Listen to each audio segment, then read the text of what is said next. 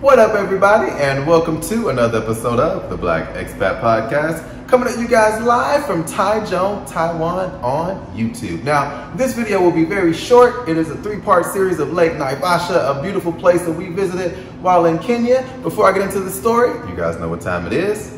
Have a drink with me. Now, we were out there, we saw an eagle, right? A bald eagle, I don't know, close enough. It was definitely a bald eagle, don't quote me on that. But we saw it actually in action getting food out of the water. And it was so cool that our tour guide pointed it out, and guess who got it on camera? Guess who? Guess who got it on camera? Me.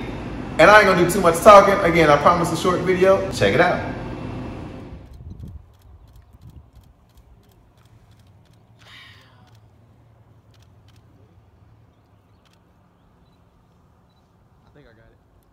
That was dope, right? Like, it flew so fast, grabbed it out of the water, and then flew back up and ate it. I didn't zoom in on eating it because, I don't know, my camera wasn't that good, but it was cool to see live and in person. Again, another amazing experience we had while traveling out in Kenya.